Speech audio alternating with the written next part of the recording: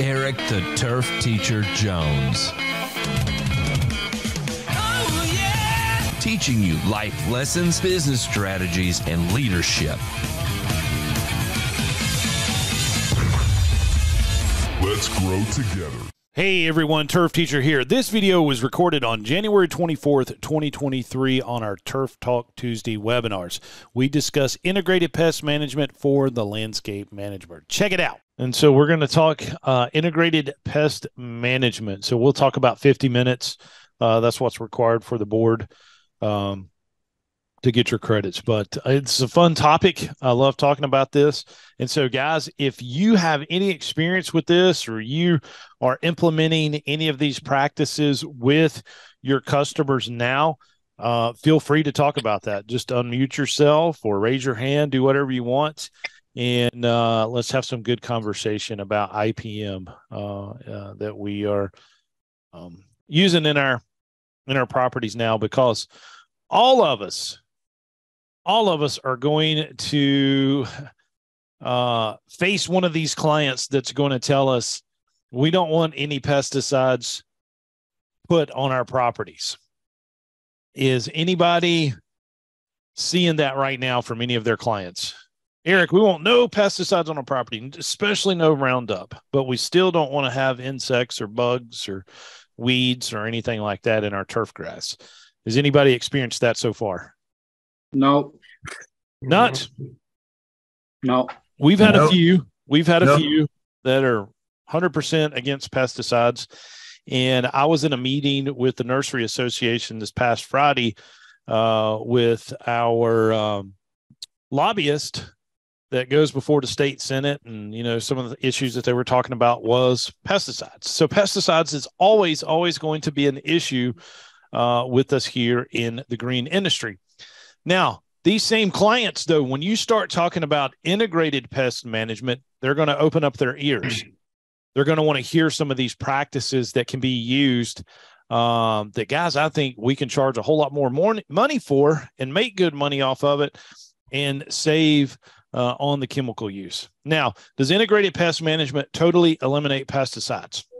No. It doesn't. It doesn't. It just saves them for the absolute last resort. And, you know, if they want to pay us to hand weed, you know, that's our choice. Do we keep them as a client, or do we move on to somebody that we can do it? But there are customers who are willing to pay to have a pesticide-free property. And so what we're going to do first is we are going to identify what is a pest. Well, it's any pest or anything that is a destructive or troublesome insect, animal, weed, microorganism, or pathogen can be termed a pest. And it's really up to us whether we are going to claim them as a pest or welcome them as a welcomed guest. Now, can anybody tell me an instance, especially with a plant material, that this plant can be a welcomed guest or it is going to be considered a pest? Think of all the plants that we know, whether it's tree, a shrub, a turf grass. Hawthorns seem to be susceptible to both funguses and insects, from what I've seen since I moved down here from Michigan.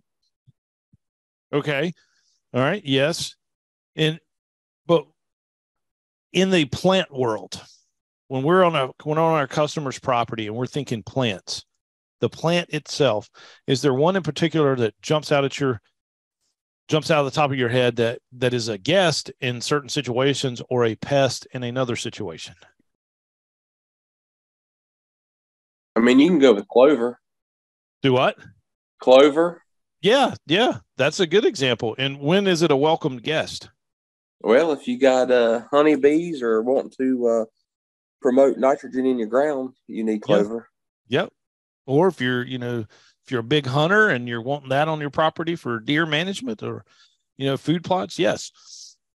But let's think in terms of a turf grass in itself. What about Bermuda grass? Yeah, it's good for sports fields. It's good for sports fields. People absolutely want to play golf. They want to play football, baseball, softball. That is a very popular turf grass when it comes to playing sports. But if you have a tall fescue lawn, you don't want to have any Bermuda grass creeping in on your fescue. So good example is Bermuda grass. It can be a welcome guest or it can be a pest. And when it is a pest, it can be hard to get rid of. Now, there are 4 major types of pests. We have our weeds. Yes, primarily our big money maker in lawn care. Everybody's getting ready for, those first rounds of pre-emergent. Disease agents or pathogens is another. And then we have our insects, which is our invertebrates, skeletons or animals with the outside skeleton. And then we have the vertebrates, which is our animals with backbones. And one of the coolest classes I ever took in college was vertebrate biology, because these guys are very adaptable and they can overcome a lot of things. Same thing with our invertebrates, the insects. It's a whole totally different world when it comes to the insect world. Now, with our weeds, we see the dandelion there. Kids love picking them. They love blowing those little seeds all over the place. But who do you think is the biggest carrier of these weed seeds? Humans. Humans, yes. It's going to be us, the landscapers. When we're in a yard that has dandelions, that has crabgrass seeds, remember, crabgrass can produce 2,000 seeds per square foot when it's growing strong. All those seeds are going to be carried to the next property if we don't implement some IPM practices with that. And one of the first things we can do is actually take our backpack blowers and blow off our mowers before we move to the next lawn. Brush off our pants. You see guys out there that's been weed eating all day, in between jobs, they're taking the backpack blower and they're blowing the grass off their pant legs. And then they, blow it off their mowers. They're keeping themselves clean so they're not taking those weed seeds to the next yard.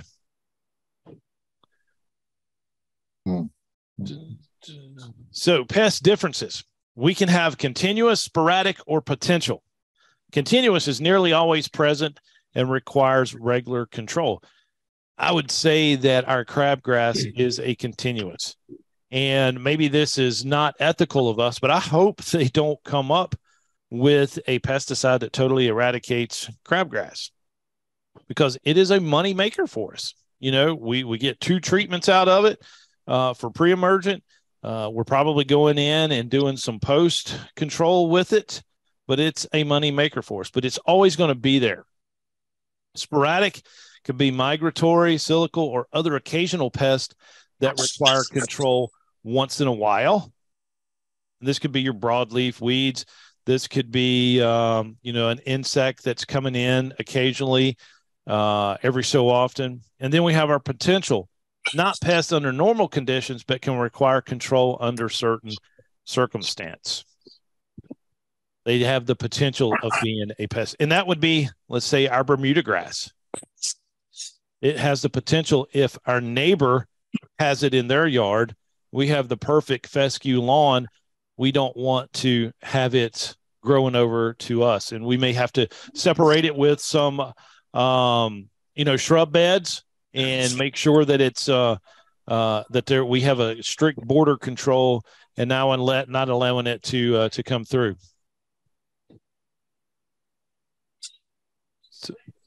So what is a pesticide? A pesticide is any substance that can be used to kill a pest or prevent or reduce the damage that it may cause. Now, here we have our typical homeowner stuff that they can pick up at any big box store. Can any of the homeowners go out and purchase a restricted use pesticide? No. They can't. What do you got to have to purchase restricted use pesticide? A license. That license, because the dealer is going to write down your license number, and they got to keep track of who they sell the restricted use pesticides to. So that's good. Homeowner can't do it. They can't even purchase it to use on their own property. And I apologize for that phone. I meant to turn it off before we got started. But a pesticide, it's anything. If we're spraying, if a farmer's putting out, diesel fuel on his gravel driveway, it's it's being used as a pesticide. Not legal, but if he's using it to kill weeds, it is a pesticide.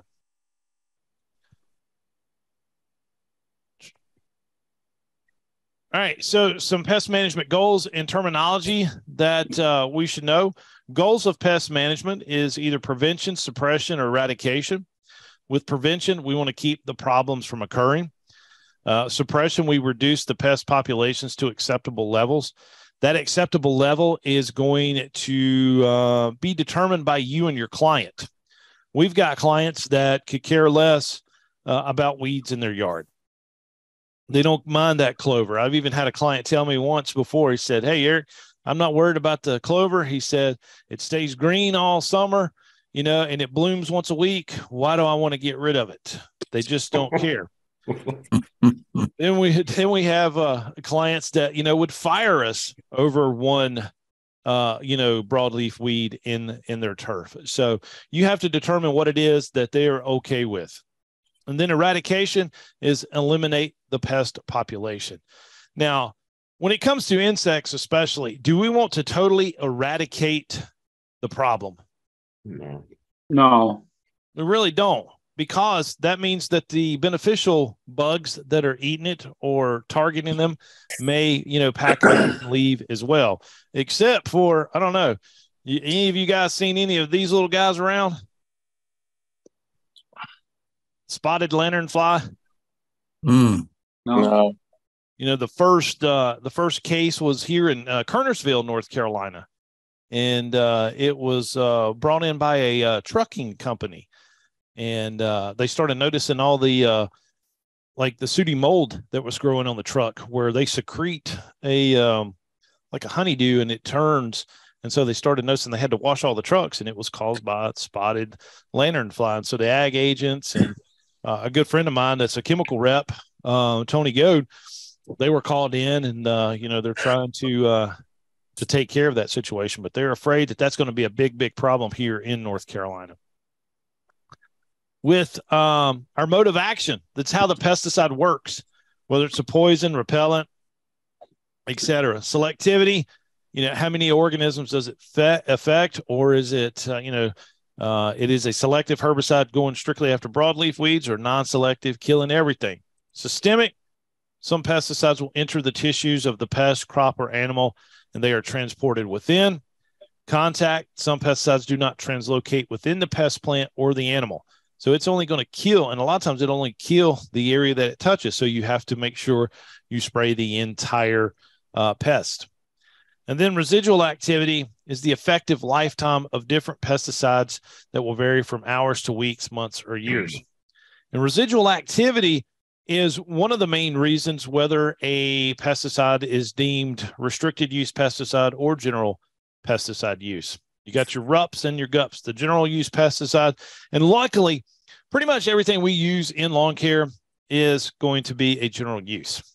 We're not really jumping into those restricted use pesticides. We may sometimes, but typically we can get by with some of the general use pesticides in our programs. And with resistance, this is when the pest population is no longer controlled by the pesticide, and it's usually due to the elimination of susceptible individuals by repeated exposures. Like I said, these little critters, they're very smart. Mother Nature's on their side, and they are going to develop a resistance, especially if the same pesticide is used over and over. So we've got to change our mode of action. We have to change our brand of pesticides. You don't keep using the same stuff over and over. Types of pesticides, especially what we're going to see, definitely herbicides for weeds, insecticides for insects and related arthropods, fungicides, rodenticides, miticides. We may use, the stuff for the nematodes, maybe some mollusks, bacteria once in a blue moon. Definitely growth regulators is a big thing for us. How many are using growth regulators when you prune a large property and then go back and hit it with a growth regulator to save money on the labor? Works phenomenal. Yeah. You're going to, you're only going to prune once, and it's going to dense up that growth. You hit it when it just, that new burst of growth comes out. You hit it, it's going to stop it. You don't have to prune into the following year. Turf tack. Huh? Turf tack. Turf tack. TAC. Yeah. Correct. Turf tack. Growth regulator. Yeah, for your turf grass. Oh, yeah. Yeah. We've used on turf grass, occasionally, especially like on some larger sites where we don't want to have to weed eat as much. But definitely on big pruning jobs, love it. Pheromones, these are chemicals that affect the behavior of other members of the same species. Moths use pheromones to attract mates, and so we'll use them to attract them into a trap. And so good part of integrated pest management would be, using traps and lights to actually get rid of some of these insects. So what is IPM? I've found two similar definitions. IPM is the coordinated use of appropriated control tactics to reduce pests and their damage to an acceptable level.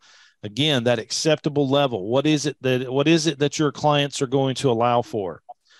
And then the combination of appropriate pest control tactics into a single plan to reduce pests and their damage to the acceptable levels. Basically, we're taking multiple things and combining it into a plan. And the first part of it is we're going to have to monitor.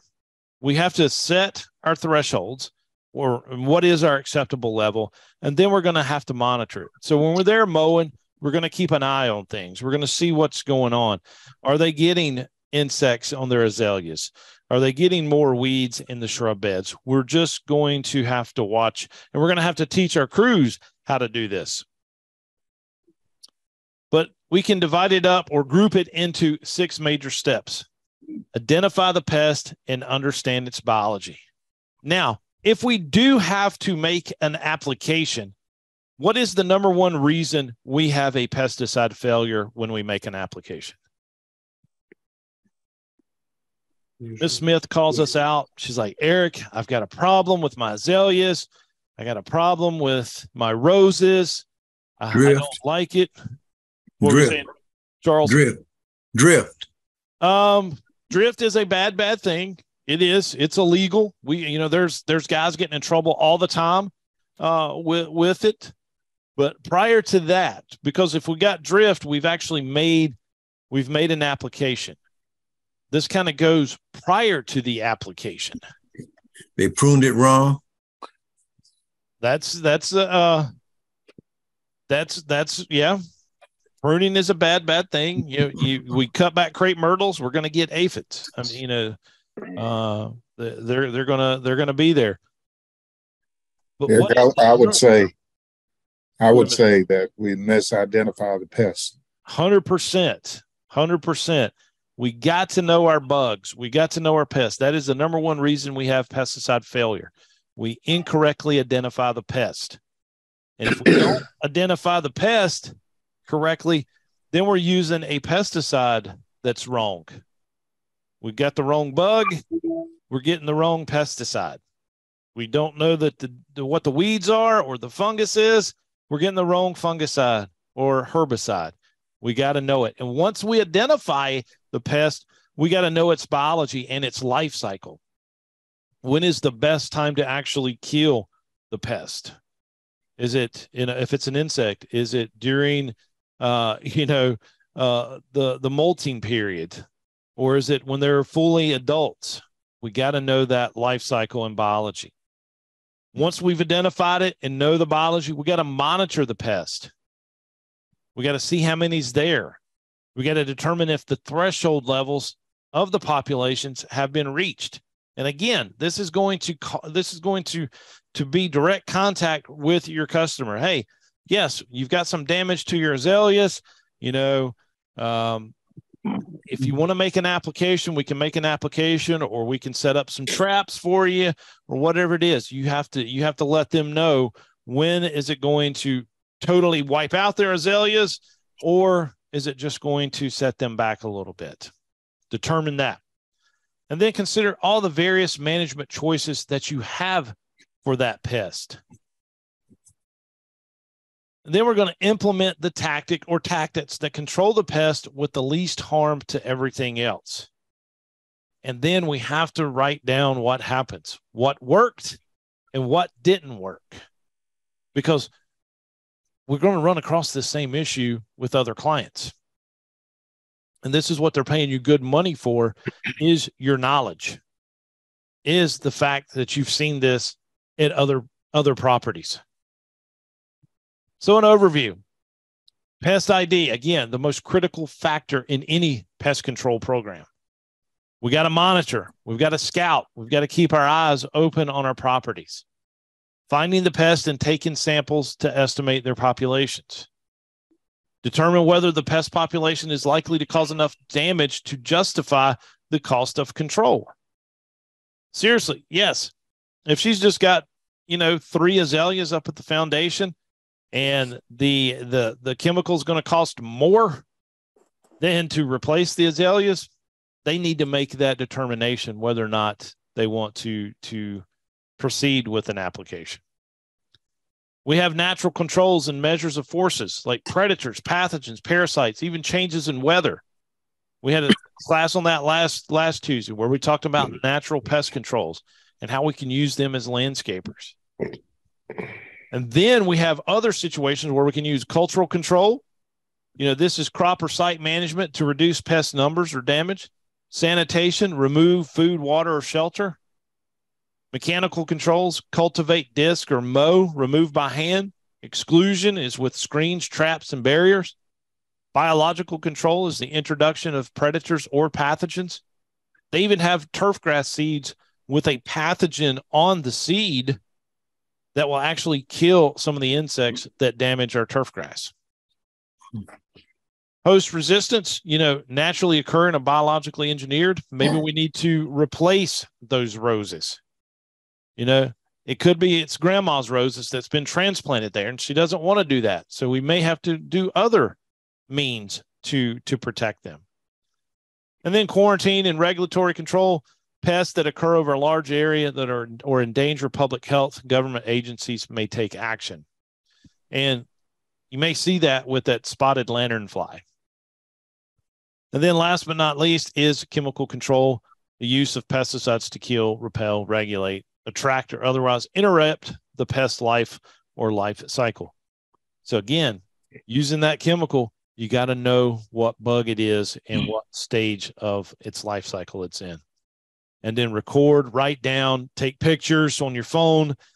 Definitely document everything that you're doing in this IPM program.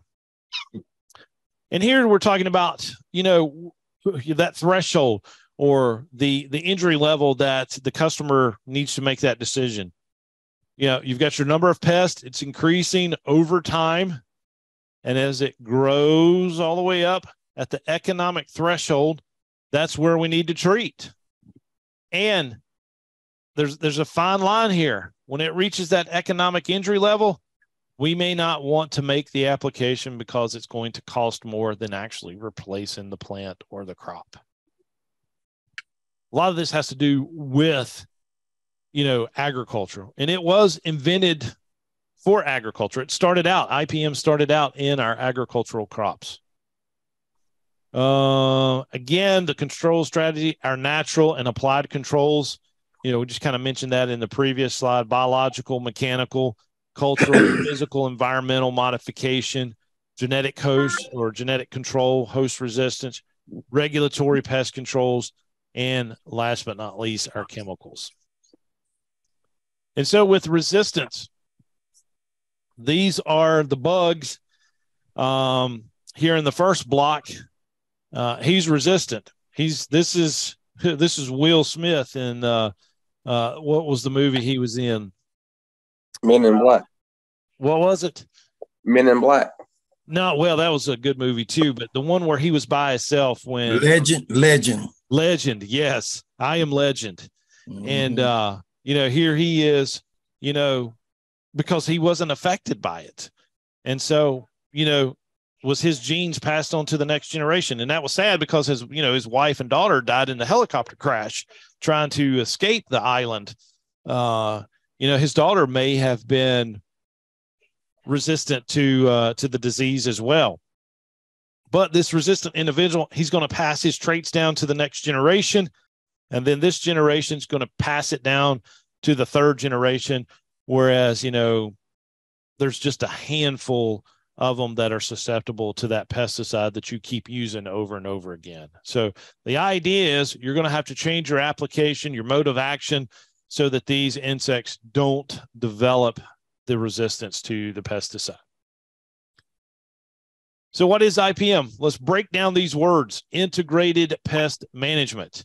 Integrate is to combine two or more things to form or create something. So we're taking multiple ways of controlling this pest and bringing it into a plan. The pest is the animal or insect that causes the problems. And then management is the act or skill of controlling and making decisions. And that's why I love the word management. I love the word landscape landscape manager. It states that we have skills and that we're able to make these decisions and move forward with it, combining everything that we can to eliminate our pests. Initially developed for agricultural, provides a process for identifying pest problems and is designed to determine whether the cost of a particular pest management action is worth the result. Do I spend the money on the pesticide? Now, treatments are not made according to a predetermined schedule. Treatments are made when and where monitoring has indicated that a pest will be at an unacceptable condition or level. So this kind of throws a lawn care program out the window, don't it? Because everything that we do in lawn care is based on a predetermined schedule. Mm-hmm. We're getting ready to do, 2 rounds of pre-emergent. But think about it like this. If we have had a client on our program for, let's say, a year, we've taken over a bad property. It's, the grass looked horrible when we took it over, and they've been on our program for a year, and we've plugged and seeded it and got a good stand of grass, a good, healthy stand of grass. When it comes to weeds, we don't necessarily have to mix everything in that tank for, that third round. We don't have to put our fertility in the tank and mix it with our post-emergent. We don't have to do that. When it comes to the weeds, only spot spray where it's needed. That's how we take the IPM approach to lawn care. Yes, we're probably still going to do our pre-emergent treatments because it's got the fertilizer in it already.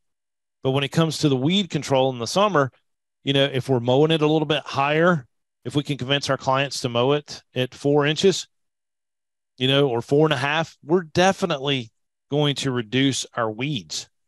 That is a mechanical way. That is a cultural way. We're taking our mowers and raising the decks, which is going to shade out the weed seeds come, late spring.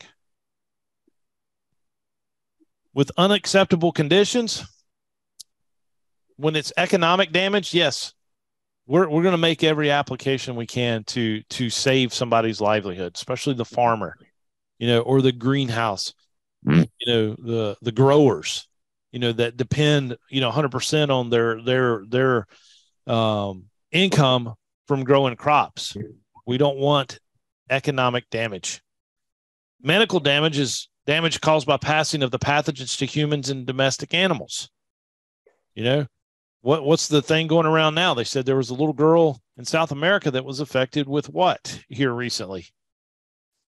Bird flu. It had jumped from birds to the first human in South America. This can be very, very scary. Aesthetic damage. This is the presence of a plant or animal that causes undesirable change in appearance. They may defoliate the plant. They may kill it. They may leave a sooty mold all over the plant. Then we have pests that just have an annoying coexistence with us.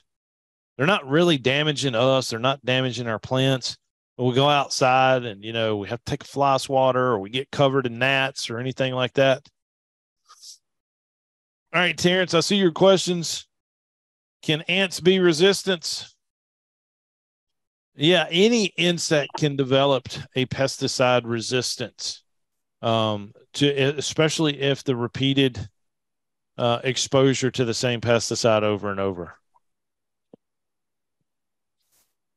So with economic damage, easily assessed in agricultural, forestry, and other related settings, home examples would be termites eating our wood, garden vegetables being lost, clothes moss, and even Dutch elm disease.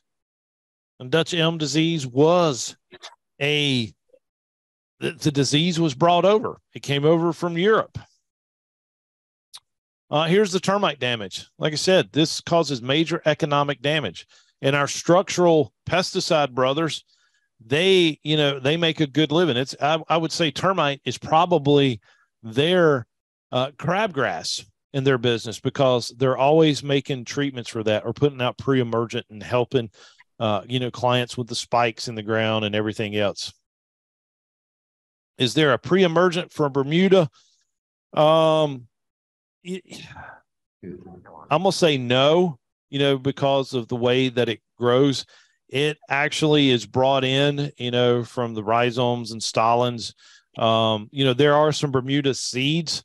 So if you had Bermuda seed or something that was supposedly taken over, your pre-emergent would prevent that from coming up. But actually, us taking clippings and having it on our mower deck, no, there's really no way probably to prevent that, other than, shading it out.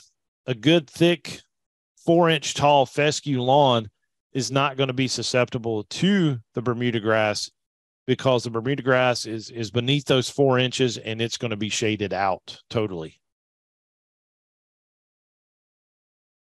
Medical damage, the bubonic plague, Lyme disease, malaria, encephalitis, and it bothers me tremendously knowing that there is, preventatives for malaria, and that these poor kids and poor people all over the world are still dying from malaria each day, when there is a vaccine for it, and there is, ways to treat it if they are infected with it. That was one of the first, shots I got in the Army, going to places that, that we would be susceptible to it. Histoplasmosis. This is an internal fungus infection that a lot of chicken farmers are getting, breathing in all of that, that manure smell, that ammonium smell that comes from, the chicken houses. And then toxoplasmosis. This is an affliction of the central nervous system that a lot of pregnant mothers will infect the unborn child by just touching meat that's infected with it, or kitty litter when they're changing out the cat box. Here you have bubonic plague. It was transmitted by the rat, and the flea would bite the rat, drink the blood. The bacteria would multiply in the flea's stomach, and then the flea would bite our human friends. And the bubonic plague killed, tremendous amounts of people back in the day, and was a, scary, scary thing, because our medical professionals weren't up to date as they are today. Lyme disease, right from the tick. My dog, Sergeant, my German Shepherd, he's got Lyme disease, and he'll have it forever. And, he got infected as a pup. It's just one of those things that every so often we may have to give him a little medicine, but the vet checks him out every time. He says it's just one of those things. He's going to have it. Now, humans get Lyme disease too. But what is the number one pest control for a tick? Natural pest control that Mother Nature puts down here, that is a great thing. People don't want nothing to do with this animal. It's solitary, hangs out by itself, can't get Supposedly, rabies. What, James? supposedly a possum. The possum. You're 100% correct. Possums. One possum will eat up to 5,000 ticks in a summer. So he's got his belly full, right? And you look, possums we see, occasionally at night. That's about the only time we're going to see them. And the one thing that gets the possum is the cars. But these guys like being by themselves, and they help us out tremendously. And the best thing about it is they don't get rabies or nothing like that. So they're out there doing wonders for natural pest control. Another way to take care of even more ticks than the possum? What's that? Prescribed fire. Prescribed fire, yeah. Burn their home. Yep. They like that moist leaf litter. You take that away from them, they drop. They're gone. Yep. Yep. And I know the Army always did tremendous amount of, burns on bases. And I'm wondering if that was just to protect the soldiers. It could be from the ticks. Malaria. Yeah. What's Mother Nature's number one control for mosquitoes? What animal enjoys what's the mosquito would be considered their steak dinner? What animal? The bat. That's right, Mr. Murphy. The bats love the mosquitoes, but people are scared of bats. They see one flying around, or just the thought of having one in your attic, and people are freaking out. But when they come out, we have more problems probably with mosquitoes, at dusk time, and that's when the bats are coming out and they're feasting on these guys, and it's a good thing. With the histoplasmosis, again, the chickens, the pathogen is transmitted to humans and domestic animals by common wildlife. So whatever it is that the chickens are getting involved with, they're passing it on to the chicken farmer.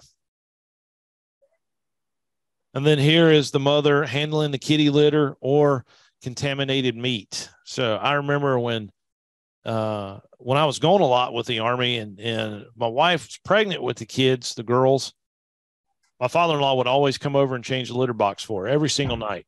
He made sure that she did not have to touch it just because of what this can do to the unborn child. I'll say it's just another good reason not to have a cat. Yeah. Now I'll have to admit, I think this is the slide deck that I actually have a picture of me with, because I'm like you. I never thought I would love a cat until the girls brought home who they called Meow Meow, and he's no longer with us. He ran off one night, and we knew that with age and everything, because this was when they were tiny. They just went off and died, but I had a special place for him in my heart. With aesthetic damage, what constitutes an undesirable change is highly personal. People just have this attitude about nature and about plants. Nature just seems messy to them. It's a lack of understanding of the natural world. And ornamental plants are probably more susceptible to attitudes as anything. Just like when we were taking care of an 88-acre site property, we had the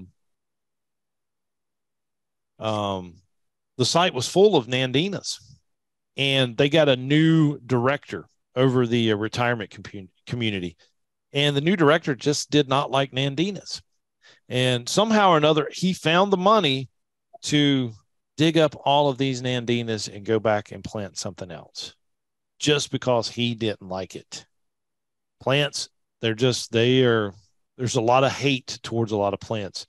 Another thing that we met with the lobbyist Friday at the Green and Grow show was our state senator. One of our state senators does not like crepe myrtles, and he's wanting to ban crepe myrtles on like all state parks, state-owned property.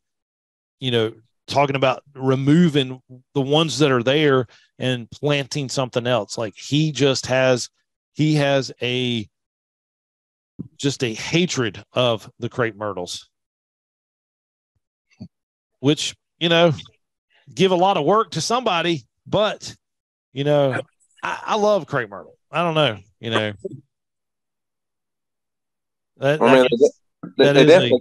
they got their place in landscaping, that's for sure. They do. And just look how long they bloom. We got color all summer from crepe myrtles. And the problem is how people, the pruning of them. And they're a tree. They're not a bush. They're exactly. A tree. Yep. And they're supposed to stay upright. Yep. And we don't top none of our crepe myrtles. No. We thin them out. All we do is thin them out and keep a great shape. Yep.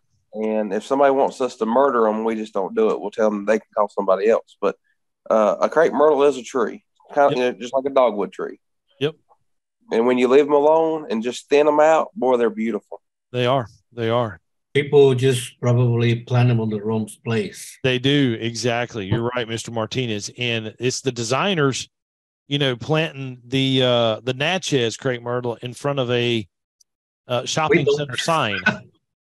And then you got tenants that are renting space. They're like, hey, the cars driving by can't even see that I have a pizza shop here. And so the property manager tells the landscaper, hey, cut back the crepe myrtles so we can see the signage. And it just creates a natural mess. But, they should have never been planted there in the first place. That gives us job security.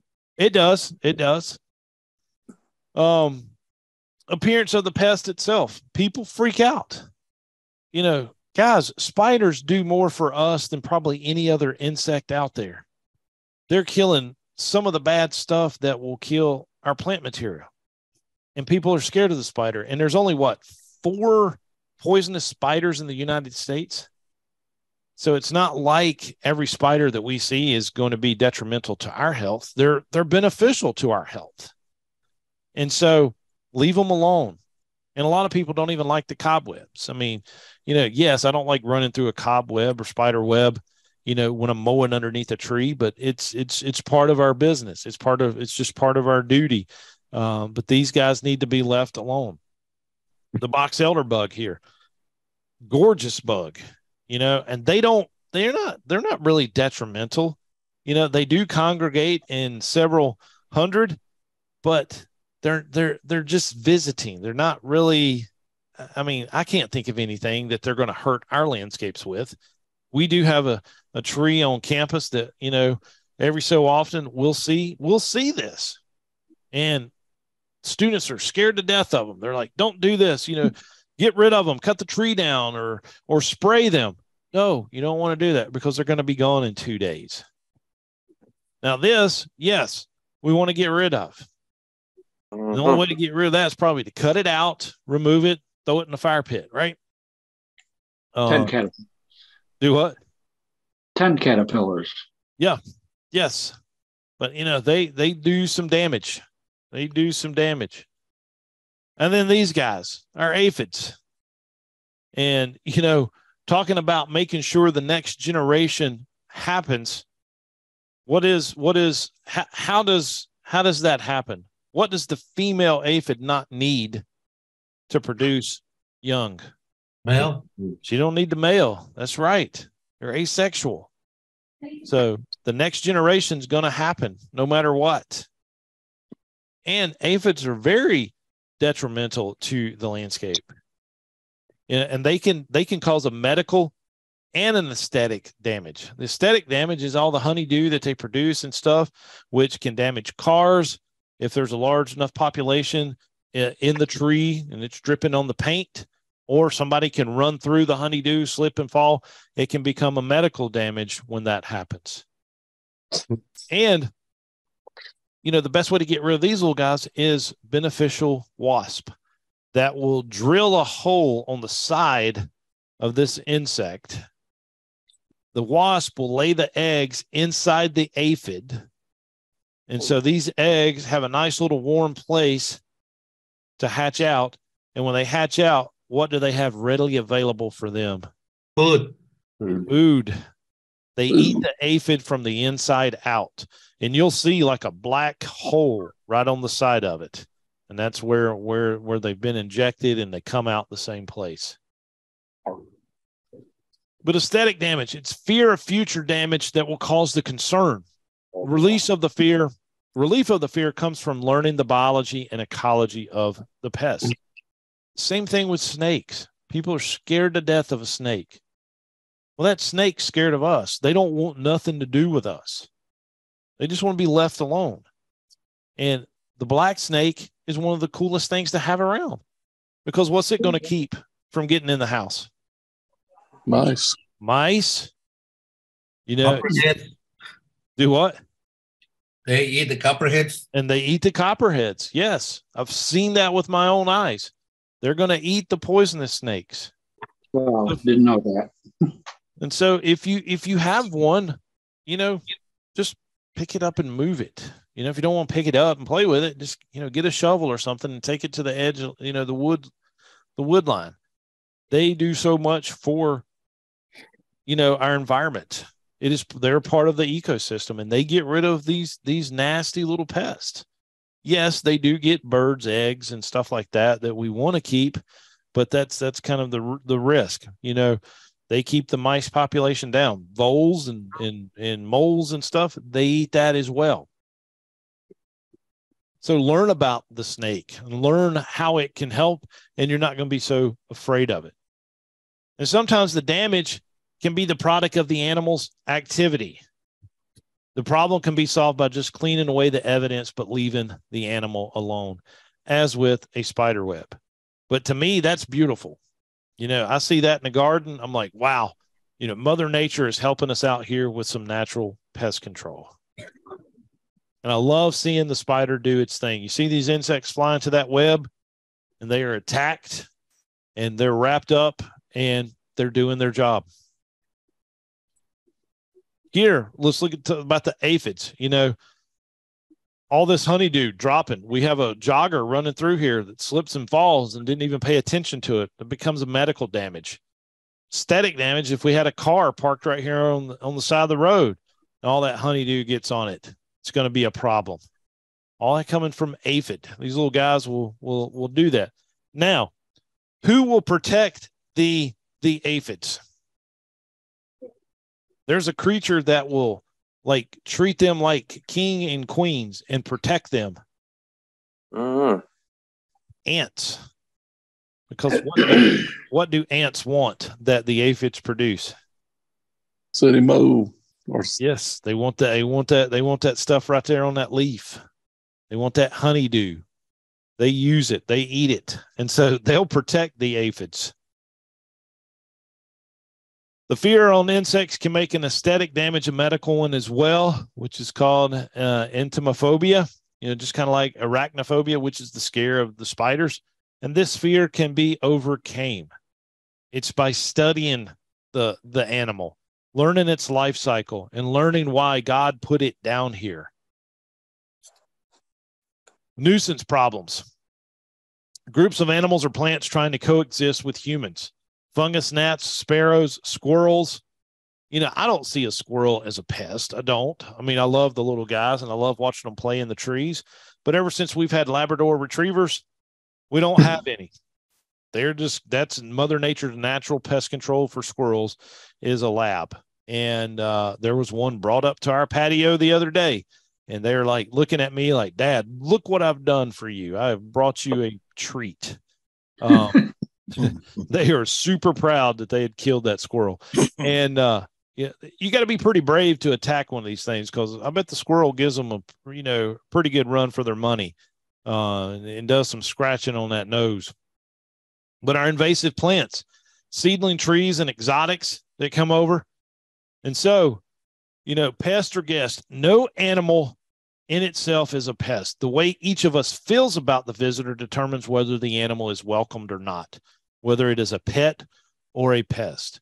And perfect example is this little creature right here, you know, which if you've got grandchildren or you've had children at one time in your life, you've probably had one of these little guys in a tank. You know, they don't live that long, but your kids want to get and play with them, and they love this little thing. But if they were to get up at night and go get a drink of water out of the refrigerator, and they see one of these little guys run across the floor, they're standing on top of the table. Same little thing, right? Yeah. Mm-hmm. It's a different situation, how we feel about the animal. And this little guy right here is cute as a button, you know, but I don't want to see it at night either. It's kind of hard to believe that. And before we finish up here, we do have a example of whether it's a pest or a guest. This was in the 70s, so it's a while ago. The National Park Service was contacted by some golf course residents that kept getting bitten by mosquitoes. So the National Park Service comes in, they find out where the mosquitoes are coming from, and they realized that it was in the river that run by the golf course. Well, downstream, local farmers and lower income residents would fish this river to supplement their diet. You know, it was abundant in fish. It was abundant in fish because there was a lot of mosquito larvae. And the fish were feeding on the mosquito larvae and were there, and the farmers and lower income residents could fish and supplement their diets. Well, the National Park Service took care of the golf course residents, and they introduced BT to kill the mosquito larvae. What do you think happened to the fish? They went away. They went away. They packed up and left. And so there was no fish for the farmers and lower income residents, people that needed this river and what was supplied to them free of charge by Mother Nature. They couldn't get it. So a lot of the times we overreact. We overreact to a situation, and we want to kill the insect or kill the larvae before we realize what it's actually doing. This, for these people, this was a welcomed guest. They wanted the mosquitoes because the fish took care of it. And just because the golf course residents wanted to go outside and play golf and were getting bit by mosquitoes, you know, they just needed to purchase some spray to keep on them or wear a mosquito net. They can't see you. No. So anyway, guys, we're over our time. We've talked for 50 minutes. Any questions, comments, or concerns on that? I'm going to stop the share. So we should be right here. Any questions, comments, or concerns? No. No. All right. And so what'll happen, I'll download the roster here from Zoom. I'll upload it to the Department of Agriculture's website. So you should see this applied to your license here in about 30 minutes. Thank you. All right. Thank you. Appreciate it, guys. Thank you for your talk. All right. Thanks, guys. Have a good evening. Thank Thank you. you. See Have a y'all. good evening too. Yes, sir. Bye-bye. Thank you. We'll see you. See you. Bye. Bye-bye.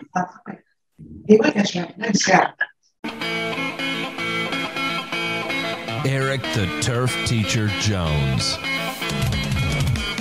Oh, yeah! Teaching you life lessons, business strategies, and leadership. Let's grow together. If you're needing irrigation, landscape, or pesticide credits, check out my website at turfteacher.com. Every Tuesday evening at 7 p.m., we host Turf Talk Tuesday for pesticide credits and have online courses for both irrigation and landscape contractors. There are also several opportunities to get your credits at one of our seminars that we do throughout the southeastern United States and information on our Christmas lighting course. Check it out again at turfteacher.com.